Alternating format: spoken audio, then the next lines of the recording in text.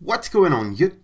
GeoSnow right here. So in today's video we're talking about whether it's possible or not to update the CheckRa1n Jailbreak for A12 and A13 devices in the future. And the answer is not as simple as yes or no, because it might be possible, and that's because the exploit behind the CheckRa1n is not fully patched in A12 and A13. This video is brought to you by A13 and their contest where you can win the new iPhone 12. All you have to do to be able to participate is to share the story behind your first iPhone with the hashtag #backupwithantrans on your social media. Check it out in the link below. So as you probably remember, Axiomex, a developer in the community, released a year ago iPwnDFU with the Checkmate exploit, an open source, completely unpatchable bootrom exploit for hundreds of millions of devices. So this is what powers the entire CheckRa1n jailbreak. This is the only reason the CheckRa1n jailbreak works. But the Checkmate exploit is actually a bootrom exploit that works on the iPhone X and lower. Theoretically, it's been patched in A12 devices, which is the iPhone XS, XS Max, XR and stuff like that, and of course subsequently in the iPhone 11 Pro, 11 Pro Max and stuff like that. Only that it hasn't been patched correctly. It has been patched correctly, the exploit doesn't work, but it's not fully patched on those devices. So while the memory leak that is actually used in the iPwnDFU, Checkmate and stuff like that was patched, making the exploit not work on the A12 and A13, the use after free vulnerability behind it has not been patched, and at this point is way too late for Apple to do that, because exploits like the Checkmate cannot be patched if they are left in the chip by the time the phone is produced. And of course with A12 and A13, the UAF or use after free vulnerability was left in there even though they patched the memory leak. Now Proteus, a security researcher in our community, has tried a couple of days ago to somehow exploit the vulnerability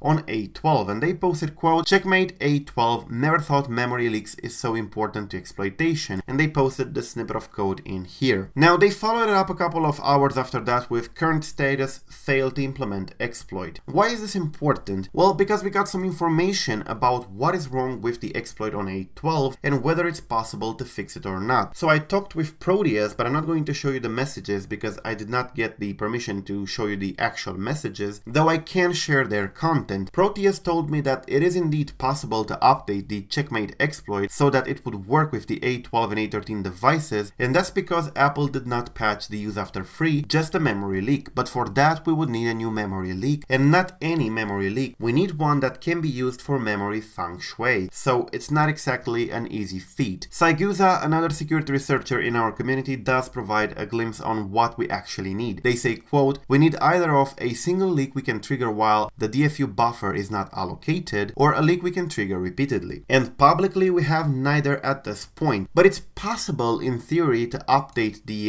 Checkmate to work with the A12 and A13 if we can find a new leak to trigger those vulnerabilities. However, for CheckRa1n on A12 and A13, it's not only the bootrom exploit that is required as of iOS 14. There is a reason why I put iOS 14.0 and 14.0.1 in the title, because it changes the way we have to jailbreak with the CheckRa1n. If you check out the preliminary support for iOS 14 document they posted in here, you can see that they talk about Blackbird, a vulnerability for SEP, and how it's not even working on A11 devices like the iPhone 8, 8 Plus and iPhone X. Now why is that relevant right now? Well, before iOS 14, all we needed for CheckRa1n to work on any iOS version was basically the bootrom exploit, which cannot be patched by Apple. But Apple decided to be smart on iOS 14, and they decided to implement a SEP mitigation, which now prevents the device from decrypting the user data if the device boots from DFU mode, which of course when you're using the CheckRa1n application you absolutely have to do. The CheckRa1n boots the device from DFU, so at that point SEP would just refuse to decrypt the data and you cannot boot the device. Apple knew they are not able to patch the vulnerabilities in here. It's way too late to patch a bootrom exploit by now. Once the phone leaves the factory doors, there is no way for Apple to update the bootrom. That's why they cannot fix it on the A12 either, because they actually fixed the memory leak, basically making Checkmate not be triggerable on the A12, but they did not patch the use after free, which means that if we can find another suitable memory leak, we are able to trigger that even on A12 and A13. Saigusa confirmed this by saying, quote, "The UAF or use after free is still there on A13, but realistically talking, this is actually a very hard thing to do. We would need a memory leak to be burned that would basically allow the CheckRa1n to work on the A12 and A13 A13, and that's possibly a very expensive vulnerability. And aside from that, even if we can get the CheckRa1n to work with the new bootrom exploit for the A12 and A13, SEP would prevent us from being able to jailbreak properly and from being able to boot the device. So we would also need a SEP vulnerability to bypass that. So to find a SEP vulnerability for the A12 and A13 devices, that would be a very expensive SEP vulnerability, and to have it work on the iOS 14, it would make it even more expensive. So I don't exactly see CheckRa1n being updated anytime soon for the A12 and A13 devices, even though theoretically parts of the vulnerability exploited by Checkmate are still there on A12 and A13 and cannot ever be patched by Apple on those devices. Thank you for watching. I am GeoSnow. Till the next time, subscribe to stay updated and peace out.